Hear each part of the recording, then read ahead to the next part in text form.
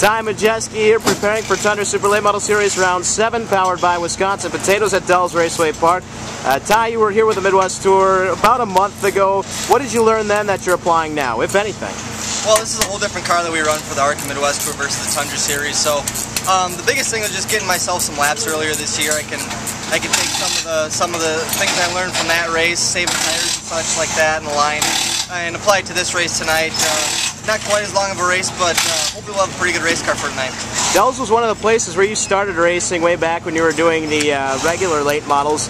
What's it mean for you to come back here? It's a cool track. I've always kind of liked the place. I got my first ever fast dash win here, and my second race ever in a late model. So it's the first checkered flag I've ever taken. So this place is good. It's good to come back here and compete with these guys, and hopefully we can just keep the tires on it tonight and keep it in one piece for the end.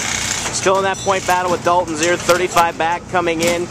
This is a track where he's got a few wins, has some good history. What's it going to take to knock him off the top today? Honestly, it's tough to make up points the way the point system is worked in this Tundra Series. So honestly, we're just going to have some luck on our side. He's going to probably have to have a mechanical failure these next two races for us to even have a chance at him. So, but anything can happen. It is racing. We've had our fair share of issues this year. So hopefully we can just end these next two races pretty strong and the chips will fall where they may. Wisconsin race fans asked you on Twitter, they're looking ahead toward our next race, the championship round at Slinger. They want to know what you learned at the Slinger Nationals that you'll apply when we go there in 2 weeks. Well, we learned what not to do. We really struggled for the Slinger Nationals. We just took the wrong package there.